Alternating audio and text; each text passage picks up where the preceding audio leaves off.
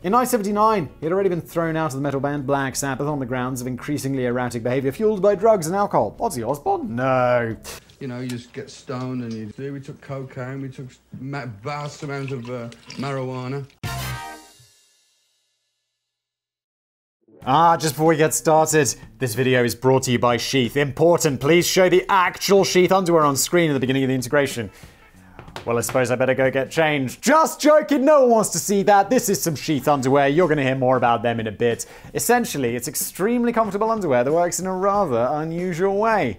Yes, that's right. More on Sheath in a bit. Hello there. Welcome back to another episode of Brain Blaze. Yes, I'm your host, Simon. This one's Celebrity Legends, we all believe. Growing up, it was always about Richard Gere and a gerbil, which I always felt was like, why? No, that's obviously a lie. And this was like the original misinformation, unless it actually happens, which, I just don't believe that's really possible. I guess it's possible, but no, it didn't happen. That just seems so silly. Celebrity Legends, we all believe. Danny writes it, I read it. Sam sprinkles in some of the finest vintage memes that you've ever seen, and let's get into it. Whenever anyone brings up the name Bob Holness around a pub table, there's a good chance that at least one or two fascinating facts about Bob will be thrown into the discussion. Well, one of them, I have no idea who the fuck Holness is. One of the fascinating facts about Bob is that he was one of the very first actors to ever play James Bond. No, he wasn't, was he? What? And the other fascinating fact is that he played the saxophone on Jerry Rafferty's classic 1978 hit single, Baker Street. Danny, are you just making this shit up? Because I've never heard of any of this stuff. On the face of it, both of them seem quite unlikely. Bob Holness is fondly remembered by most British viewers, whoops, not me though, as the host of the gentle tea time quiz show Blockbusters, which ran from 1983 to 1984, a little bit before my time there. Well, isn't that interesting? Of course, a lot of people don't read. Everyone watched Blockbusters. I wouldn't be surprised if Simon reveals that he appeared in it at some point. He's on bloody everything else. Did I tell the follow-up to the Art Attack story? I didn't realize that being an Art Attack was important. I just thought this was some weird British show. But everyone was like, holy shit. Some dude found it. He found the episode of me appearing on Art Attack, which I had looked for forever. It was dubbed into Chinese on some crazy Chinese pirate site, and this absolute legend found it. I sent him a t-shirt. I was like, thank you for spending hours. Here's a t-shirt worth $20 for all your hours of work. But I didn't have to, so I guess it's a nice thing to do. But more importantly, what a legend. Good old Bob, but I've never been on Blockbusters. I would have been -4 to +7. In age. I was born in 1987. You see what I'm saying? You got to think, partner. You don't want to... What the fuck are you talking about? Good old Bob was the serious, smartly dressed, mild-mannered, and reassuringly efficient guide through those 12 years of general knowledge trivia. Some might dare to venture that he was a bit dull. He often came across as a nice teacher, although not the kind that was any good at telling jokes. And he would have probably never noticed that most kids were just mucking about at the back. He was a likable and friendly TV presence. Outside the Blockbuster studio, Bob Holness spent the majority of his career as a radio presenter, with occasional spots on light magazine TV programs. You certainly would never have expected to see such a straight-laced personality anywhere near a saxophone or James Bond's Aston Martin. But, in fact, the James Bond thing is completely true, although you don't exactly see him, as it was on the radio. Oh, there must have been like an adaptation of James Bond for the radio before the movies.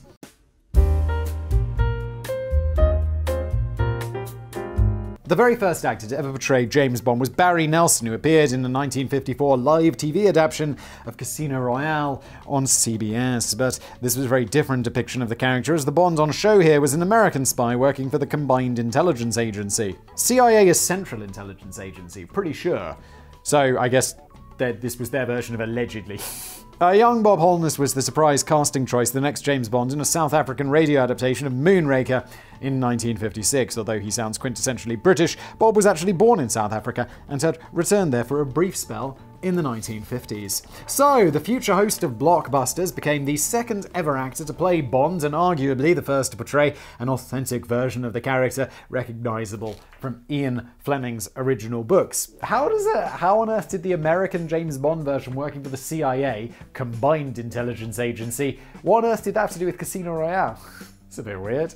But Did James Bond also play cracking saxophone riffs on the side? Well, for over 20 years, a lot of people seem to think so. It was frequently reported in newspaper articles and online biographies, and even his own Wikipedia entry, that Bob Holness was responsible for writing and performing the striking sax solo on the massive global hit Baker Street, which is notable for inspiring a boost in saxophone sales and renewed interest in showcasing the instrument in pop music, TV commercials, and movie soundtracks. The Scottish rock singer Jerry Rafferty had neglected to credit the saxophone player on the actual record, which seems a little thoughtless, as it's the most distinctive element on the track. Just for the record, the real saxophone player went by the name of Raphael Ravenscroft, which is a pretty kick-ass name if I'm being honest. But the mysterious lack of credit led to more than a little mischief in later years. Broadcaster Stuart Maconie is the most credible culprit for the spreading of this false rumour, although he had his tongue planted firmly in cheek at the time. Back in the 1990s, Maconie was assistant editor for the New Musical Express, and he composed a weekly comedy section called Believe It or Not, which was blatantly a ridiculous selection of made-up facts and figures about the music industry. This would be great. It's like, yeah, what's your new channel, Simon? Oh, it's just called Made Up Facts. What do you do? Absolutely no research. We just make some shit up and present it as a video. It's not even entertaining, it's just lies. That would be very easy, and also very lazy, and also kind of a... who thought this was a good idea? Who greenlit this shit? I guess the 90s were desperation for content. One of the bogus facts that Maconie came up with was in 1990, Bob Holness played the saxophone solo on Baker Street. The gullible souls who believe this to be true may have also believed some of the other incredible revelations from Maconie's column. For example, Pet Shop Boy Neil Tennant is apparently a fully qualified rugby league referee, and David Bowie invented Connect 4. There are some absurd ones though, where it's like, oh yeah, like, who's that guy in that famous rock band who also has like a physics degree? He's like a doctor of physics. And it's like, okay, and it's true. Although I reckon Maconie was the first one who came up with the silly notion of Bob Holness moonlighting as a saxophone player, others have also laid claim to cooking up the urban myth. Broadcaster Tommy Boyd reckons that he came up with the idea 10 years earlier in 1980 when he was running True or False, a quiz show on London's LBC Radio. Bob Holness was also working for LBC Radio at the time, which Tommy claims inspired the bizarre concept. Oh my God! Wow! Even the real saxophone player, Raphael Ravenscroft, wanted to take the credit. He claims that he'd been working with Bob on an advert for Robinson's Orange Squash. He told a journalist that Bob was the real saxophone player on Baker Street. What a legend. Raphael Ravenscroft, not only is your name legendary, but you have a great sense of humour. Just because he was sick of being asked about the record. I think maybe Raphael just wanted to at least receive the official credit for something. I do hope his eyes gaze upon me, and that my allegiance is recognized. I don't know. Notice me, senpai! Notice me! Poor Raphael. Regardless of whoever might have started the wild rumour, it continued to fester for well over 20 years and even made its way into several obituaries for Bob Holness died. Into several obituaries for Holness after he died in 2012. Bob himself has always been happy to try and dispel the myth when asked about it, but it appears that not many people were listening. Spare a thought for Raphael Ravenscroft, though. Not only was he denied an official credit on Baker Street, but he was only given a flat fee of just £27, and the cheque bounced, so he was never actually paid at all. Oh, Raphael, you've got screwed in every way, and you're still a legend. He's still with that legendary name. I have tried to channel your anger, Raphael. But more remains. Anger clouds the mind. I bet he often felt like giving Jerry Rafferty a virtual gold finger. Bob. Whenever Baker Street was played on the radio, Bob might have been able to help with that. But when it comes to exposing the rumours, allegations, and porky pies that have dogged celebrity lives over much of their career, the truth can often leave us shaken and maybe slightly stirred. Where's Richard Gere? He always appears in this. He always appears in this. He always appears. He always appears. He always appears. He always appears. He always appears. Right, Danny? Right? Danny, we're getting close to the end. Oh, he's not featured! This is really long. We should get going. Michael Jackson wanted to be white. No, he didn't. He had that skin disease. It's not uncommon for a pop star to undergo a fresh makeover from time to time and proudly show off a new look, but it's a little more surprising. One of the biggest faces on the planet appears to undergo a complete physical transformation within the space of about a decade. Yeah, I mean, Michael Jackson, I know he had that disease and stuff. Why did he also look like a woman, though? He grew his hair like, it was like super straight black hair, like down to here. He also had a nose. It seems like he wore like lipstick. It seems like he went from like a black dude to being a white woman. I mean, I know that the skin disease, we can't like, you know, I don't want to make, it's not appropriate to make fun of that. But like, why does he also look like a woman? That's got to be choice. And his nose was like, that's choice, isn't it? I feel like we can, but then also, Simon had a mental condition that made him unhappy with his appearance. So, well, okay. Just like a woman. So who the can we make fun of? It's not fair. I just want to make fun of dead Michael Jackson. I mean, I feel like if it was more established that he was a bit of a pedo, then we could. But it's sort of contentious, isn't it? Despite that documentary where it's like, oh boy. Oh boy. I was never the biggest fan of Michael Jackson. Some of his early stuff was okay. Sam and I often celebrate the dawn of another thrilling morning in the basement by performing the Thriller dance. It's very impressive what the boys can do. Okay, open the door and let's take a swing at the motherfuckers.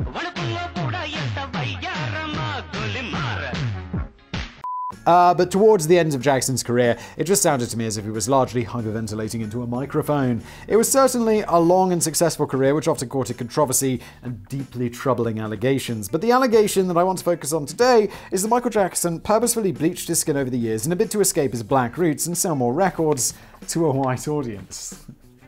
That's absurd. Yeah, because white people hate buying black people's music. Who the thinks that? There's no denying that Michael Jackson, he performed. I mean, there's probably like a really small subset of people like so racist that they won't listen to black people singing. That's up. There's no denying that Michael Jackson, who performed the Thriller dance in 1984, looked very different to the Michael Jackson who topped the charts with Black or White in 1991.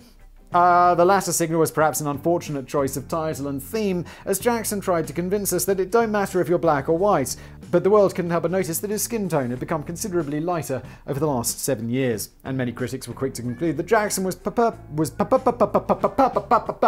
purposefully evolving into a white man for commercial reasons. Critics, you're so stupid. The author and academic Stephen Shaviro observed that in a white supremacist society, he wanted to become white. Alright, Stephen, chill the out, mate. And even Jackson's former friend and mentor Quincy Jones joined in the global condemnation, lamenting that Jackson appeared to be ashamed of his race. He's always trying to justify it and say it was because of some disease he had. Bullshit. Except he had vitiligo. Except he did have a disease which turned him white. This disease is a real thing. During an interview with Oprah Winfrey in 1993, Jackson was asked outright if he had bleached his skin. He denied the allegation and revealed that he suffered from a condition called vitiligo, a rare disease which destroys the pigment of the skin and creates colorless blotches and patches, which have been gradually spreading across his skin since the early 1980s. There's no cure for the condition, but Jackson told Oprah that he had resorted to using thick layers of makeup to even out the skin tone. Just like a woman. Not everyone was buying this, though. Perhaps it's because in the very same interview, Jackson denied having undergone any major cosmetic surgery to alter his appearance, aside from minor work to fix up a broken nose. Dude, I mean, your nose is very, very different, though. It's very different. No, Blanket, stop! It's ignorant! You're being ignorant!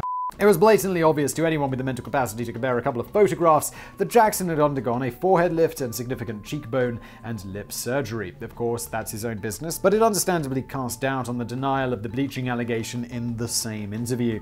In fact, though, Michael Jackson was telling the truth. Following his death in 2009, the autopsy confirms that Michael Jackson had indeed suffered from vitiligo. Dozens of bottles of FDA-approved skin whitening creams were later discovered in his property, but these were clearly used to help combat a very serious and unpleasant disfiguring condition. Jackson himself had always been proud of his roots and had no desire whatsoever to lighten his skin for any perceived commercial benefit. It's true that a troubled life appeared to take a heavy toll on Jackson, and he looked increasingly frail in his later years, but probably also all the drugs. So there was a lot of drugs, right? But the rumors of skin bleaching turned out to be completely off the wall. I'm assuming off the wall because Danny's capitalized it as a Michael Jackson song. I don't know it, but also he was using, if I understand it rightly, like because of the vitiligo, it'll just damage skin pigment in a specific area, like say if you've got it on your cheek here, and then the whitening cream he'd use elsewhere to like make it smooth and blend better or something, like the makeup. So yeah, no, Michael Jackson didn't want to become white. What the f***? I'm glad to dispel that rumor. Maria, completely, and now we've solved the problem.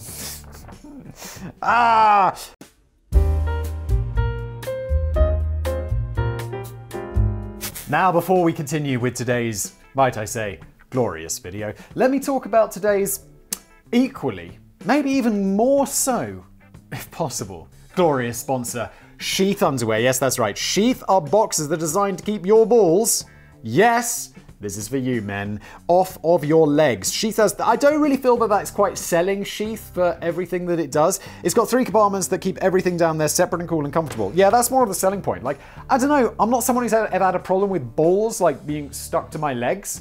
And I mean, I have to be wearing some really tight trousers or have some, I guess if I was a bit bigger, like my thighs would have been, then you'd have the thing. But that's not really what works for me, is it just keeps everything just separate and more comfortable. Like I've talked about this before, like typically I'm a boxers dude. Like I like everything loose, but you know, that's also got disadvantages because the boxers move around and you're like sorting out a wedgie and stuff like that, and it's just generally not the best. And also I just don't understand briefs, like anything that keeps it way too tight. I'm like, why are we doing that? That's just horrible. But what Sheath does is it's like the best of both worlds. And I mean, it doesn't sound like I'm like, briefs suck. But no, what Sheath do is there's 3 pockets. You put your balls in there. Then there's this there's this absolutely massive hole, which you put your, it's just a regular sized penis hole. What? That you put your willy through, goes into there, balls in there, legs in the traditional, normal way. Obviously. And yeah, it all sounds very weird. And I have to say it's a little bit weird to talk about, isn't it?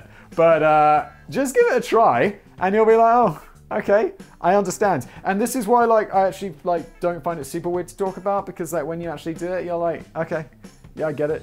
Super comfortable.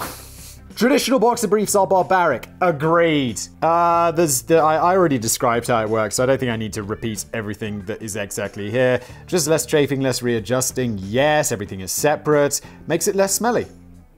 Wow, I'd never even considered that, but I guess so. I mean, yeah, you're going to be sweating less. Obviously, you're going to smell less, and I mean, no one likes that.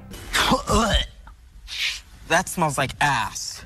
They were invented by a US Army veteran who came up with the idea for Sheath during his second tour in Iraq, where it's hot as hell and his boys needed to breathe. Yeah, I've heard about Iraq. Can be pretty hot there. Also, if you're in the military, you're up to start, like, I don't know, you're probably going to be sweating anyway. He's like, I'm going to get shot. Call to action, that's what we need. Yes, so click the link below and use the code BLAZE at checkout, or go to sheathunderwear.com/blaze for 20% off. Add in something about doing your balls a favor because they'll thank you. Like, we discussed that already, they really will. This is genuinely a really nice thing to try. You might think it's a bit weird, just get one, try it, and then you'll be like, oh yeah, I get it, okay, and then you'll be back, and then your whole underwear selection will be Sheath.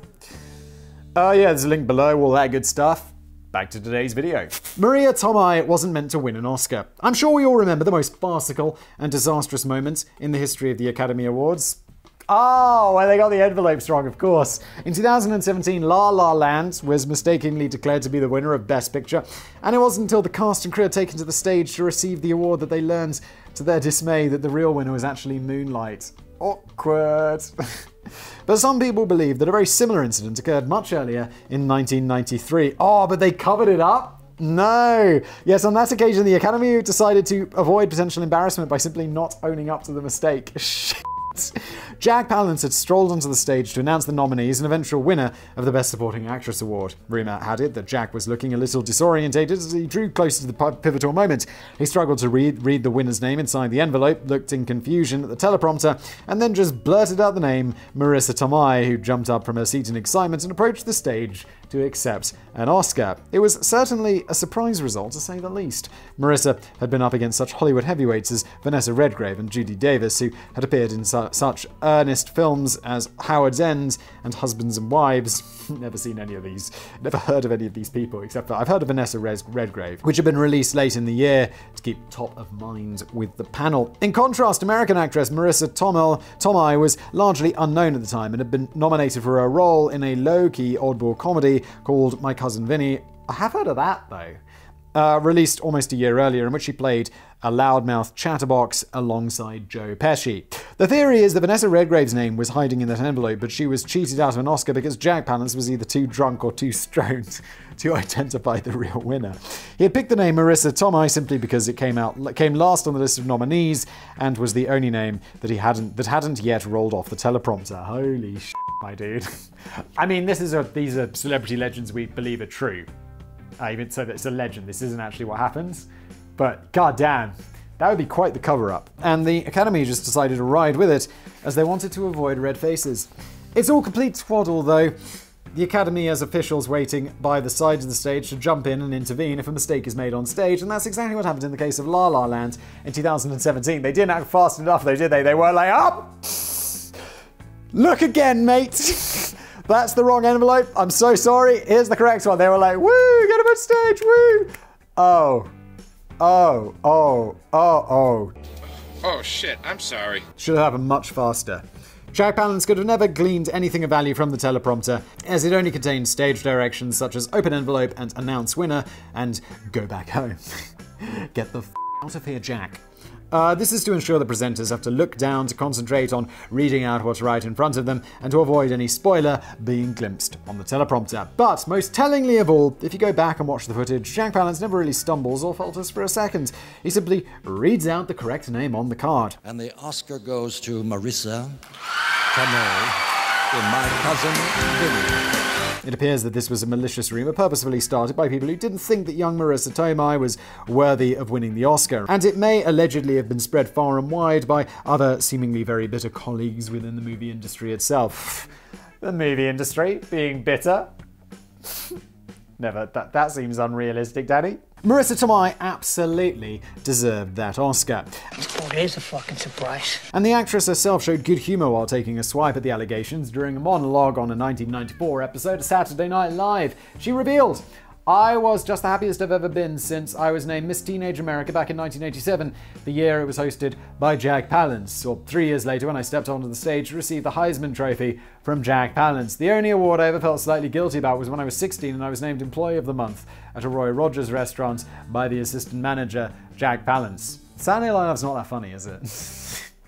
Stevie Wonder is not really blind. Yes, he is.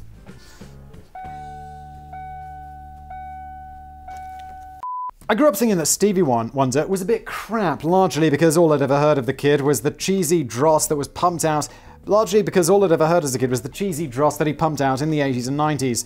I wouldn't wish I just called to say I love you on my worst enemy. It took me a while to discover the back catalogue and realise that during the 1970s at least, he was one of the most amazing artists of all time. But even though he may have sold 100 million albums worldwide and picked up more Grammy Awards than any other solo artist in history, it would prove to be a bit of a downer if it was ever found out that the most famous blind person in the world wasn't really blind at all. He had just been putting it on for a bit of a giggle. Is there someone there?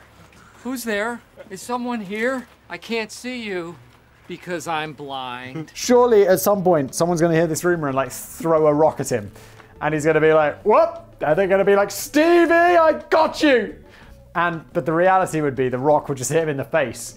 And that person would get in trouble for throwing a rock at a blind guy. This might sound ridiculous to some, but it's a conspiracy theory which has mushroomed in popularity in recent years. A massive chunk of the internet is convinced that Stevie Wonder enjoys perfect vision but has been faking it all these years, either as a jolly prank or a novelty marketing gimmick, which he was forced to keep up for far longer than he ever intended. If you find that hard to believe, just check out the ever-growing pile of evidence. Stevie Wonder regularly gets courtside seats at basketball games and has been spotted cheering on the action, despite the fact that he's not meant to be able to see any of it. Well, probably because he hears other people cheering and he just wants to be involved. During a 2010 performance with Paul McCartney in the White House East Room, video footage shows clumsy old Paul knocking over a big microphone. But there was no need to panic, as it just took a split second for Stevie Wonder to instinctively reach out and grab it before it could hit the floor.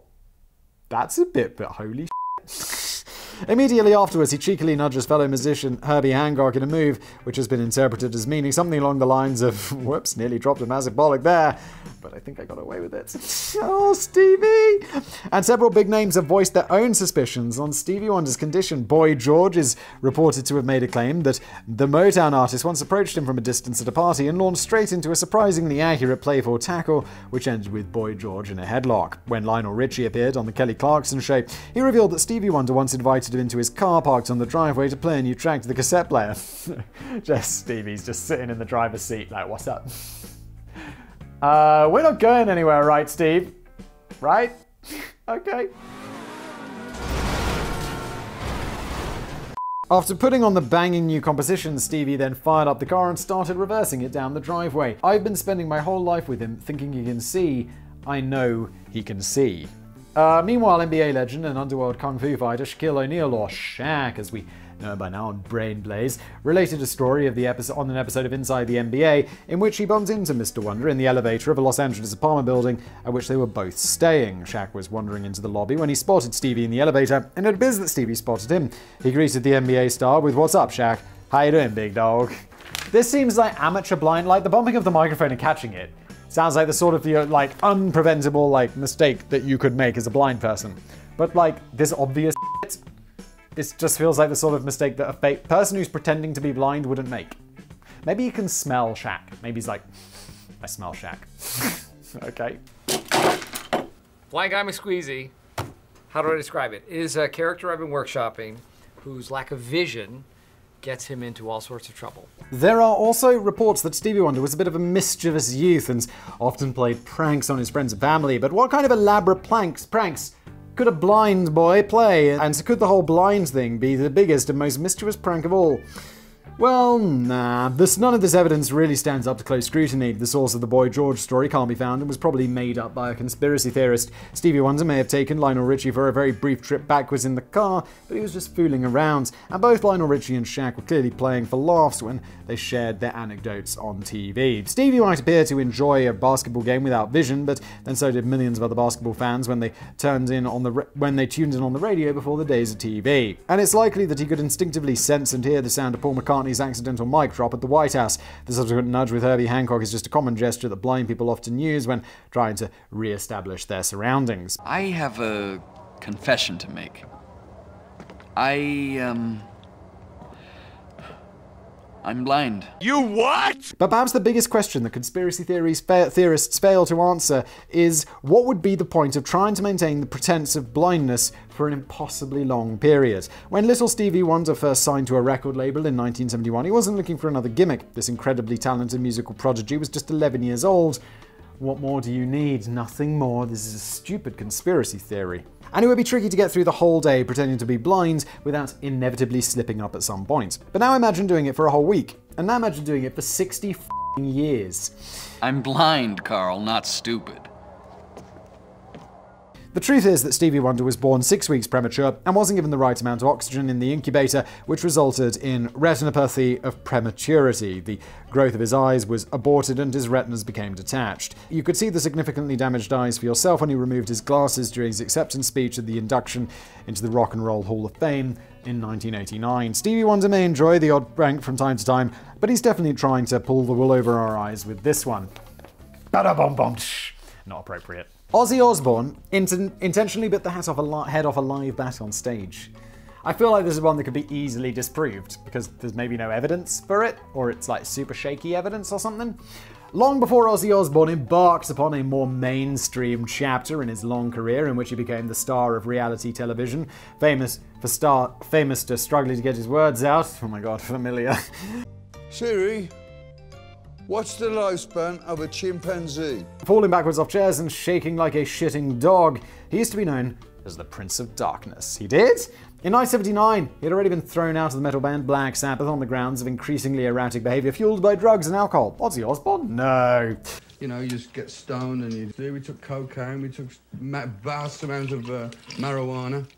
Although he would later kiss and make up with the band in 1997. But one of his most notorious moments occurred in 1982, relatively early on in his new solo career, when he allegedly chomped into a live bat during a stage concert in Des Moines, Iowa, and tore its head clean off in front of 5,000 devoted fans. It's kind of thing you might have expected from the Prince of Darkness. He was certainly playing on his devilish persona at this point. He was the Hellraiser who was wildly out of control. The posters for the gig had depicted Ozzy wearing horns and a cape, along with the slogan, "Just when you thought it was safe to go back to a concert."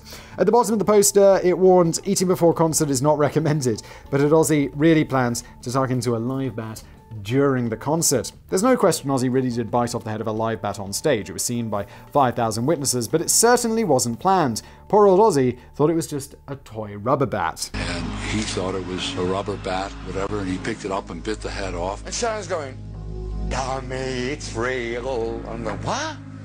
Oh, so he actually did it? Wow! Oh yeah, intentionally. Oh my god. So he actually did this. That's super intense, dude. Ozzy had developed a habit of throwing quite unusual concert souvenirs into the audience during this period. Whereas most artists might settle for throwing guitar picks or drumsticks into the crowd, Ozzy had bizarrely opted instead to throw bits of meat and animal parts at his fans. Oh my god. Ozzy Osbourne, what is up? And on occasion, one of his fans decided to throw a bit of fresh meat right back at him. Ozzy reasoned that it must be a rubber bat, as nobody in their right minds would throw a real bat at him. Would they? In his own words, he recalls, "I put it in my mouth, and then its wings started flapping, and I got such a shock, I tried to pull it out too quickly, and its head came off. My mouth was instantly full of this warm, goopy liquid. I could feel it staining my teeth and running down my chin." His final verdict on the bat was it tasted crunchy and warm like Ronald McDonald's. Ozzy Osbourne, you f***ing psycho. There seems to be a little difference of opinion on whether the bat was alive or dead when it was thrown, although Ozzy recalls the flapping wings and the warm gloop. The fan most likely to have thrown it at him, 17-year-old Mark Neal, revealed after the concert that the bat was long dead and bordering on rancid. Ozzy was rushed to hospital straight after the concert to get his rabies shots, but he felt perfectly fine following his brush with the bat, or at least so close to perfectly fine as Ozzy was capable of reaching in 1982. So Ozzy Osbourne's still alive, right? Holy shit. Can you imagine living so hard for so long and still... I mean, I know he's super but still being alive, it's quite remarkable. He might have lost a few marbles along the way, but surely even Ozzy Osbourne never intentionally started chewing on a live bat. Or then again, maybe the truth is even stranger than fiction, as was the case just 1 year earlier in 1981. In a story verified by multiple sources, Ozzy and Sharon, his manager, future wife, had set up their first meeting with CBS Records in Los Angeles in preparation for the US release of his debut solo album. The whole thing was meant to just be a friendly get-to-know-you, and Ozzy had decided to stuff 3 live doves into his pockets, which he planned to release. What fucking agents. Where you go? We just go to a board meeting. It's like, yeah, I'm taking 3 live doves. Yep, because I'm Ozzy Osbourne. Legend. That cracks me up. All right, mate. Maybe it was meant to be a hopeful symbol of peace between the artist and the recording label. Yeah, until they start everywhere. They're basically just glorified pigeons. Or maybe he just wanted to give the impression that he was a heavy metal magician. But either way, by the time Ozzy stumbled into the boardroom at 10 a.m, he was already completely off his tits. He quickly grew bored with the meeting and rudely interrupted a PR woman to ask if she liked animals. When she replied, they're going to be all dead, aren't they? Oh, Ozzy. Oh, when she replied that she did, Ozzy pulled out one of the live doves, ripped its head off with his teeth, and spat the carcass onto the table. Fuck, Ozzy! God damn! He did exactly the same thing with his second dove, to the horror of the screaming. Don't even know what to say. Don't even know what to say.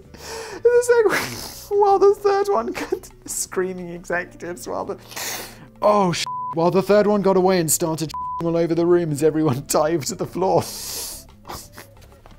Ozzy and Sharon were evicted from the room and told they would never work with CBS ever again. Worth it. But CBS released the debut album anyway, and it performed better in the US than any other Black Sabbath album, And it performed better in the US than any Black Sabbath album had managed for 8 years. When the truth is this batshit crazy, why would anyone need to start making stuff up? That is crazy. No Richard Gere, though. Anyway, this has been an episode of Brain Blaze. Ozzy Osbourne, what a mental case. Thank you so much for watching. I'll see you next time.